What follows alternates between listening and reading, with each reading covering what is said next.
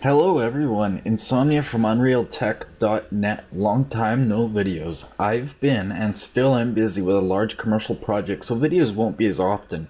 But I feel I should get back on a good topic and back on track on YouTube, teaching what I can. Learning to code in C++ and Unreal Engine 4, a very good topic. As my project has grown, I've grown fond of working in C++ instead of blueprints sometimes, and feel it's a good time to share my knowledge as much as possible. So this is the video 1 called Intro and Course Details as well as Goals. So remember our motto, create your way, and let's get started. So we are going to be just going over some simple details in the intro, and then we'll be going on our way.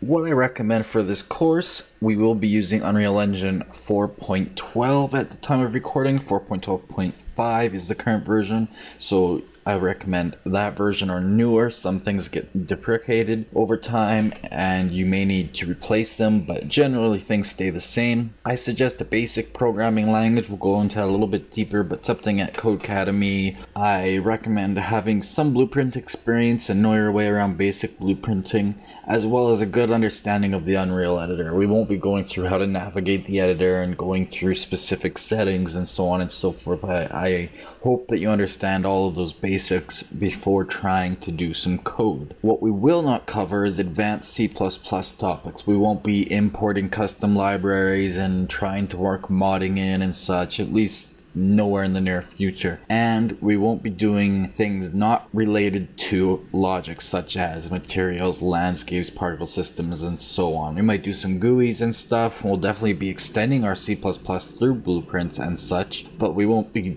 diving off into those other topics, at least not for very long. The goals of this course is to remove the fear of the Unreal Engine 4 API. It's a very macro heavy and interesting API that uses some very modern standards in the C++ standard, and some people find it a little bit weird to program in. We want to remove the general fear of C++. People think it's a very low level hard program language, but it's actually fairly easy, especially once you get the hang of it, to do simple things and mostly to refactor blueprints for the extra performance and for the fun of programming. And we're going to work our way up. We're going to start with some simple tasks. We're going to do some hello world, some little word games, guessing games, whatever. Then we'll start with a simple Unreal game. We'll ease our way into the API, faking our way into it a little bit, and then we'll do some medium games, and we'll end with some fun games. So hopefully you join me throughout this entire course. I have a small idea of where it's going to start, so we'll set up Visual Studio and some ease of life plugins. We will set up source control with Git through GitHub. We'll look at some hotkeys and Visual Assist X. We'll look at some just quick tips and tricks for people that just want to go really quickly. We'll set up a project in C++